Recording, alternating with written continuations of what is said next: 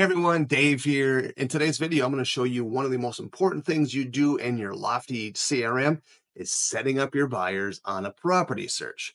Now, disclaimer, if a buyer signs up on your Lofty website, they're automatically going to be set up on a property alert based upon what they were searching for on your website. Awesome, cool feature. So with that being said, once that property alert is created, you can modify it afterwards. If you want to add a city, area, change price point, whatever it is.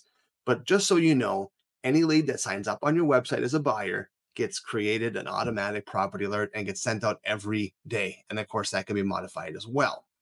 So before I jump in, if you haven't done so, please like, subscribe, and share this content because I'm a big fan of sharing is caring. And I've been a member of Lofty for almost 8 years. So yeah, let's rock it out. So what you want to do is we want to go under your people, find that buyer lead that you want to attach a deal to, or a property alert to, go under engagement and hit new alert. Pretty simple. So when it's a buyer, it's come on your website, it's going to show the inquiries on here on this form. But since this is a made up lead, we're going to do it this way.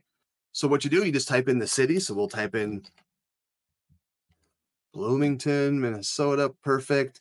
And you can put the price point, you can put the bedrooms, all that stuff. You can tweak it as much as you want to. Me personally, if the lead hasn't told you exactly what they want, put it as general as possible. So if it's just a cold lead that says, hey, I'm looking in X county, just put them on that county, right? Main thing of property alerts is to get something in the buyer's email box from you, branded you, that's engaging, all right?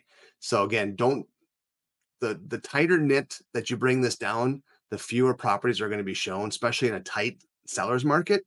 So again, I like to go broad and just put in the main things like price, bedrooms. Those are the in the area, of course. Those are the main things. So as you go through, you can modify it, but like I said, keep it general. Hit next, and then alert name. So whatever you want to call it. And then I don't handpick listings because if you do it that way, it takes a lot of your time. But if you have a really good client that you really want to take a full hands-on approach, you can handpick listings that you can send them. I don't send a copy to myself. I have enough buyers that it'd just be a bombardment of emails. And then this means send alert immediately. So as soon as you hit save, boom, that alert gets sent to that lead. Yep. Yep. So you want to use, so I have these three checked no matter what. So there's the email, subject line. I like to call it like your personal home search in X city, whatever you want to put on there. And then this is going to be your frequency. Do you want to do it daily, instantly? So instantly means as soon as a house comes up that meet these parameters, they get an email blast to them. In a really hot competitive market, and if the buyer's super serious, put it on instantly. Otherwise, daily is good for the typical buyer.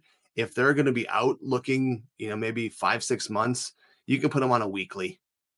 But there's your options there. And then if you want to put it on what specific days. So AM or PM. So right now, this lead is set up on Monday AMs and Thursday AMs. You hit save. Yep. There you go. Save. Boom. So now you have your lead alert over here, and it shows the search criteria. That's it. That's all you got to do for your property alerts. Super easy, super to do. But if you have any leads that are in your system that are actively searching and don't have a property alert, stop watching these videos, get on your CRM, and get that fixed because that's going to bring you money. All right. Like, subscribe, and share, and I'll see you in the next video.